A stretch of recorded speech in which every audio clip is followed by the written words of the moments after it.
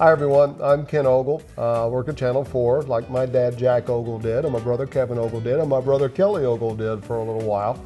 We go way back with Channel 4. Dad, of course, first worked at the radio station. Some of my earliest memories of the station were the radio station, actually. That was upstairs back when I was a youngster, I believe, if I remember correctly. I remember going up and seeing some of the disc jockeys because we listened to the radio. We were excited to be able to see the guys that we saw on the radio. Johnny Dark, who later went by J. Robert Dark. It's dark till noon. I remember his slogan on the air. Some of the other guys, of course, Danny Williams was there, and a bunch of the different radio personalities that we thought were pretty cool guys to see them actually up there doing their job. I actually went through the station one time with a tour group with my Cub Scouts going through the station there, and that was fun just to wave at Dad as he was in the newsroom doing his job. Wasn't out on a story just quite yet, so that would have been I was probably a first grader, mid-60s back in those days. Station was considerably smaller. The newsroom was very small at the time. Had a small staff, all men when my dad first started, by the way. Pam Henry was the first woman to come on board back in the mid-70s. I remember some of the people that Dad worked with early on. I remember when Bob Dotson was there as a young man. Of course, again, I was just a kid. He was very kind to me. We went on a fishing trip one time. They were doing a documentary on the Illinois River. Me and my brothers didn't know that. We thought we were going on a fishing trip, and that's pretty much what we did. Dad let us tag along and went out with Daryl Barton and Bob Dotson, did that documentary on the Illinois River. They did a lot of documentaries in those days. That was a real fun trip to get to meet those guys. I kind of got fascinated a little bit with Daryl and his camera. And as I got to be a little bit older, when they were covering the football games and Daryl was shooting on the sidelines for the highlight shows that were very popular, the Run of 71, Prairie Tree, some of those. I was actually gripping for Daryl back in those days for the highlight shows, and gripping means that you were helping him load his camera and that type of stuff. And that was a whole lot of fun for me working with Daryl Barton, who of course went on to the networks and has had an amazing career, super talent. I also remember when a young Brad Edwards came on board. I remember he had this big hairdo, he had curly hair, and I thought, wow, who's this young hip guy? I was coming into my teenage years, and he was such a talented guy, and was extremely popular in the newsroom, was very funny. And I had the opportunity later in my life to work with Brad, which was a real honor for me, of course, and my dad was a huge fan of Brad's all around. Dad and Bob Berry had quite a camaraderie in the newsroom. They didn't agree politically, which was kind of funny, but Bob always told me they never had an argument about it, always just had a good time with it.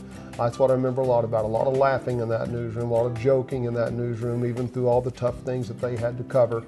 And of course, Dad and Bob covering the OU and OSU football games together just made a great team. I still have people to this day come up to me and say the best announcing team we ever had at OU or at OSU was your dad and Bob Berry, and so that means a lot for me to hear that. One thing I also remember is when I was a youngster, back when the Oklahoma Publishing Company owned WKY as it was then, and the radio station, they had a summer party every year. I didn't really even know it at the time. Dad kind of later told me about it, and I remember it was at one of the amusement parks. It was probably Spring Lake, might have been Wedgwood, I don't know, but it seemed like they rented out the whole place just for Channel 4 and the Oklahoman employees and things like that. So it was fun to see some of the other kids of the employees there, Frank Berry and Bob Berry Jr., and that's kind of where we got to know some of those people when we were youngsters. And so it was real special back then to belong to that whole family thing that was going on with Channel 4 at the time, and it's still a family. That's what's nice about the environment at Channel 4 is that part of it's really kind of never changed. When I was a teenager, one year my dad got me a summer job at Channel 4. I thought, man, this is going to be fun. I want to be going out with the crews. I'm going to be doing all this and that. I wound up painting the file room for the entire summer, yanking cases of film out and painting all the cabinets that were in the file room. I also had to do a little bit of painting on the ceiling, and one day I was painting a ceiling when I was up on one of the big walkways they use in the studios, and I was doing a little bit of painting on the ceiling. And Ronnie K came walking right underneath me with his big long hair. Maybe he was heading for a taping of The Scene or something. Would have been in the later years of that show. But I remember thinking that was pretty neat, and he looked up at me, waved at me, and we got to talking. I got to know Ronnie that summer a little bit. That was a fun summer for me, working there at the station and kind of seeing how it was really, what was really going on. A big transition time back then, moving from film into videotape. Very early days of microwaving and doing live shots of different sorts. They'd always done some, of course, but it took a lot more equipment. Things were rapidly changing then, so that was a fun time to be working that summer there at News Channel 4. It's a summer job I'll never forget. Getting back to when we used to work the football games, of course, Oliver Murray, who was he was working in the news department there at the time, and also kind of was making the transition to production as well. And Oliver always found a good way to use those Ogle boys. This was back when the old video packs were just coming in, the what we call the mini cams, as they were called. It had this huge backpack that weighed like 75 pounds. And the first couple times that I worked the sidelines, I ended up carrying the pack, as Oliver would call it. And he would always tell you too, if you're on the sidelines and the players are coming, you think you're gonna get run over by the players, protect the pack. Oliver didn't care what was going to happen to you. He wanted you to protect that pack. That was his job. And now I remember inviting some friends to come up and help me work the games a few times. I said, hey, I'll get you a press pass. Boy, by the end of that game, usually if it was a hot game too and they'd protected the pack the whole game, they knew what Oliver Murray was all about. Yeah, working with Oliver and the guys at the football game was a whole lot of fun back then. They made it fun. It was a long day. Like I said, I was gripping with Daryl Barton, and I remember one time we were waiting down at the bottom of the press elevator. My dad, Frank Boggs, a writer from the Oklahoman, and Oliver. And Frank Boggs was just talking about, I wonder what they're serving for lunch up in the press box. About that time, the elevator door started to open, and here comes Barton, who wasn't known for his neatness. He comes walking out of the elevator, and Frank Boggs looked at his shirt and said, we're having chili. Of course, we're all real proud of the work that Dad put in at Channel 4, and especially kind of when his career kind of came full circle and he started doing commentaries for the station.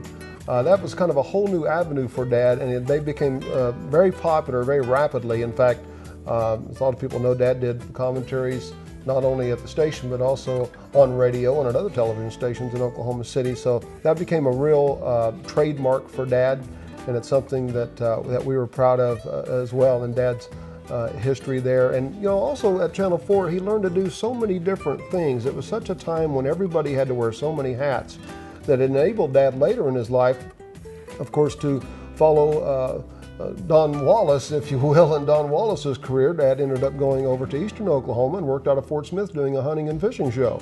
So, you know, Dad was able to, he picked up all those different things from Channel 4 that enabled him to have a real fun career later in his life. So that was a lot of fun for him. And he also went into talk radio after he'd learned to handle some of those types of things from his commentary. So Jack Ogle really benefited from his time at Channel 4, and we're hopeful that Channel 4 benefited from his time as well. My dad always really enjoyed his coverage of the Capitol, and was very much involved in covering politics, and become quite friendly with many of the lawmakers. And I remember my mother was a senator's secretary back in the time, and my grandmother ran the Senate page desk for many, many years. So my brothers and I would often page there at the Capitol, the Senate, and I remember seeing Dad out of the Capitol, really in his element, talking with lawmakers as I was running around doing my little page duties, and that was a whole lot of fun to see him interacting with these people that he was covering at the time. There was so much more political coverage at the time done on a local level, and that really gave him access and an understanding of the stories that he was covering every day and the people he was covering and the direction that the state was going back when he was doing all that Capitol coverage. Well, one thing that's really nice about following in Dad's footsteps, working in the business, was he was able to help us when we were first breaking into it and giving us some good ideas. But I always liked about Dad, and this is what people liked about his delivery, I think, was it really came off as he was just speaking to you. And he often told me, remember, if you're having trouble telling a story, remember what you would do if you had 15 seconds to pick up a phone and tell your best friend what that story was about. That will give you clarity. That will give you a sense of urgency, And that was really good advice, and I've thought about that many times before, different types of live shots and things when I was trying to get my thoughts together on exactly what was going to happen. Dad, of course, came out of radio, and I also worked early in radio. I love the urgency of radio. I love the excitement of radio. And I think he got some of that from his dad, because his dad worked for Western Union and later worked at AT&T and was actually one of their very fastest telegraph operators. In fact, my granddad did OU football games, actually broadcast them to the U.S. military and service members around the world on telegraph. He would run the telegraph there, and he actually had a small little telegraph operation that he put together that he could put online there in the press box. And the early days before really full-blown radio broadcasts that were going out all over the place, in order to get it to the service members, they would send it out on telegraph. And that's the way my granddad got started in the business. And I think Dad kind of got a little bit of the media bug from there, kind of ran down through us, obviously. And now, of course, to have my niece Abigail working in sports is real exciting, in sports television. So it all seems to be running smoothly down the lane at this time, but it's fun to look back and see where it all got started. My name is Kevin Ogle, K-E-V-I-N-O-G-L-E. My dad was Jack Ogle. This is my second tour of duty at News Channel 4. I was there from 1982 to 1986 as a street reporter, then went to Arkansas and learned how to anchor over there, then came back as an anchor to Channel 4 in 1993, and I've been there ever since. Distinct thing I remember, the earliest thing I remember, and this is kind of strange, when we would go up to visit Dad at the station for whatever reason, was the smell of processing oil or fluid or whatever it was that they processed the film with. I always associate Channel 4 with that smell of film being processed. My earliest recollection there. And then going into that newsroom, that first one that they had that was so little compared to what we have now. Of course, then when you were a kid, it seemed bigger. And then going in to see Dad in his little office there whenever we needed money or we needed something when we got a little bit older.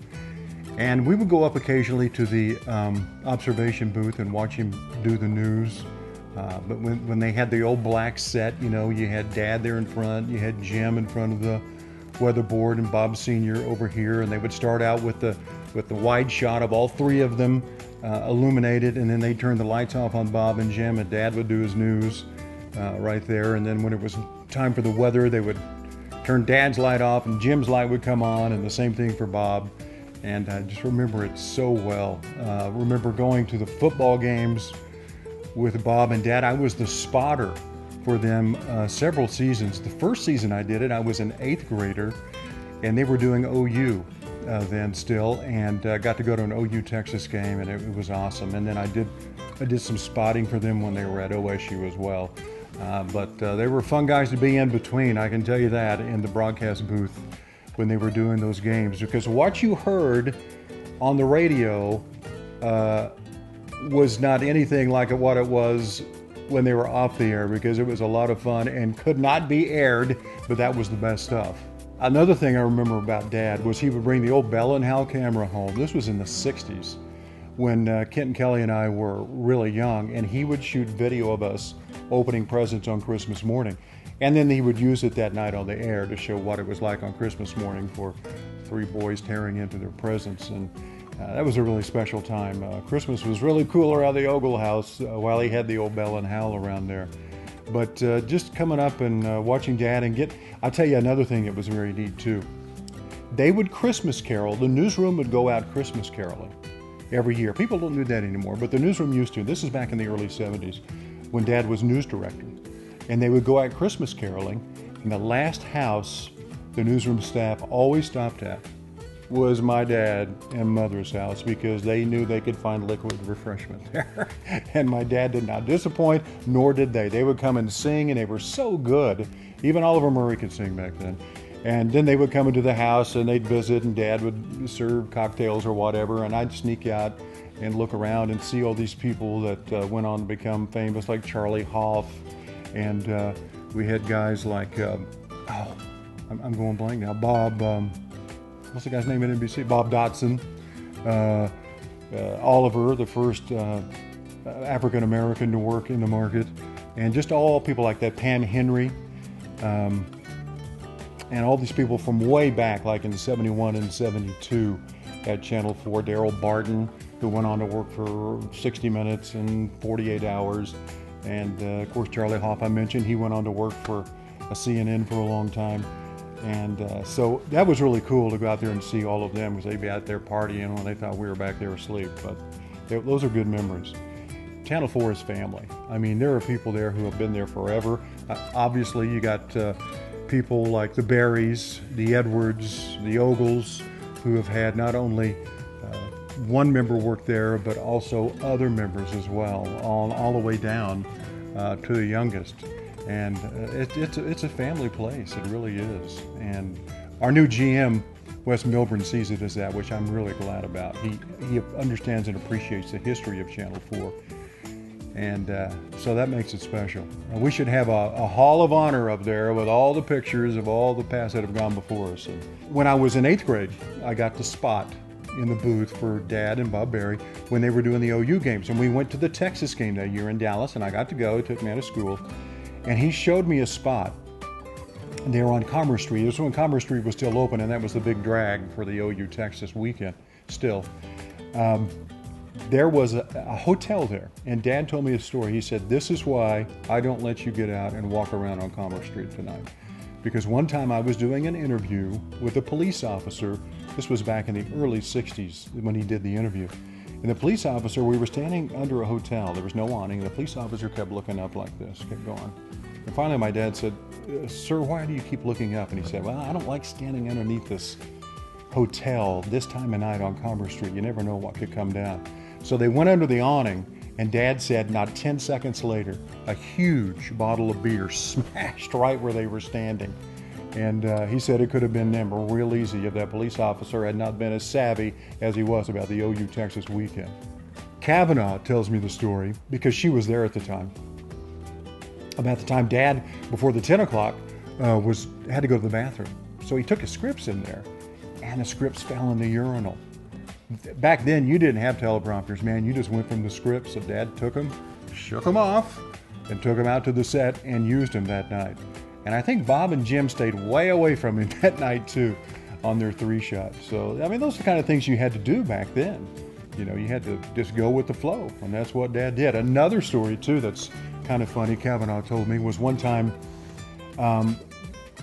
it's when the Gaylords owned Channel 4, and little Eddie, the youngest, Eddie had a summer job there, little Eddie Gaylord, and he was supposed to run the film up to the booth so they could run it during Dad's newscast. Well, something happened and he didn't get him up there in time. He just forgot, or he was on the phone with a girlfriend or whatever. And so everybody thought, well, and it was a disaster on the show. You know, Dad would call for the film, he'd read into it, it wouldn't be there. They'd have to go to something else, and it was just a disaster. So everybody's wondering, well, what's Jack going to do when he comes back? What's he going to say to the station owner? He can't say anything to him. And Kavanaugh told me that Dad came in and sat down in his chair, put tobacco in his pipe, tamped it down, and lit it. Little Eddie walked up real sheepishly, and all Dad said was, "Eddie, we start the show at 6 o'clock every night. That's all you have to remember." A great story about Dad and Bob when they were doing their games is they went to someplace. Maybe it was Notre Dame. Maybe it was another kind of place where they're not quite as laid back as they are here in Oklahoma about letting people into the press box.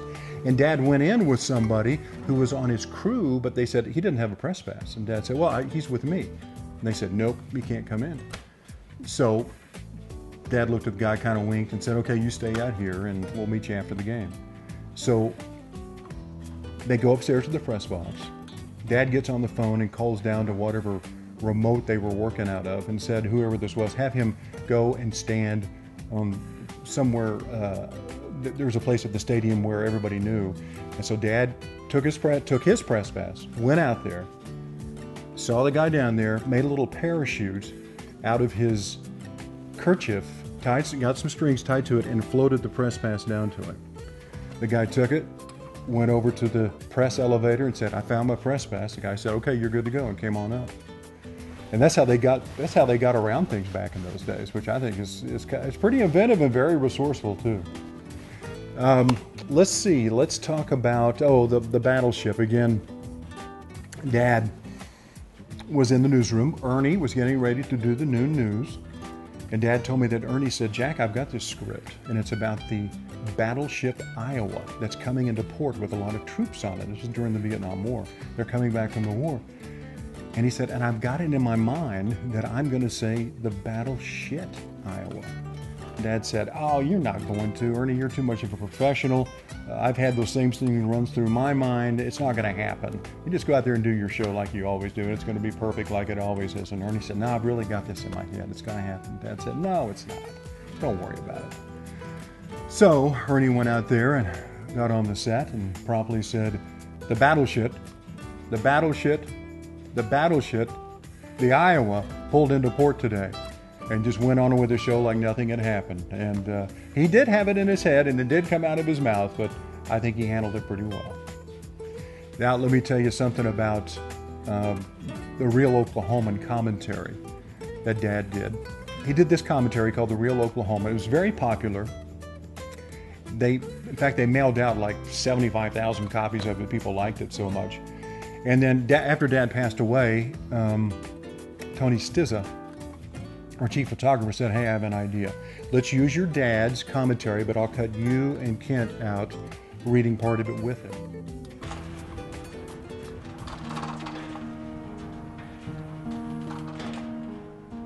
A real Oklahoman is one who knows the greatest horse race in history ended in Guthrie and not at Churchill Downs.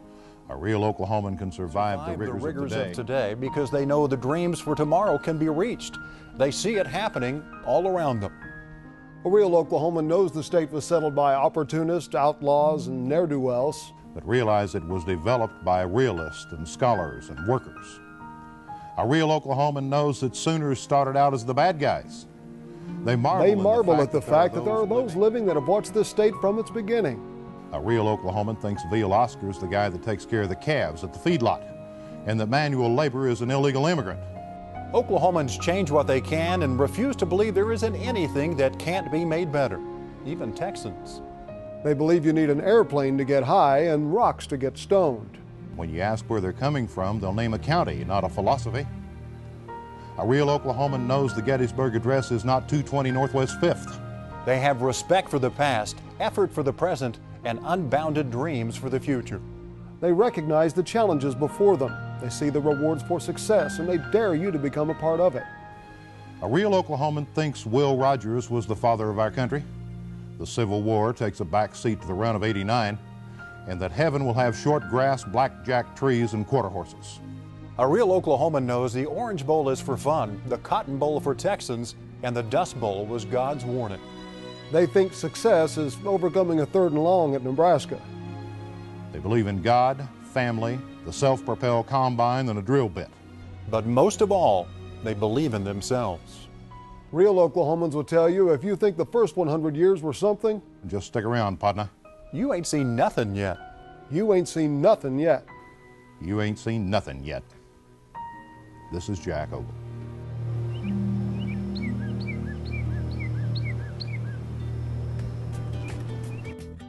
And he did such a magnificent job on it that it went on to win an Emmy Award.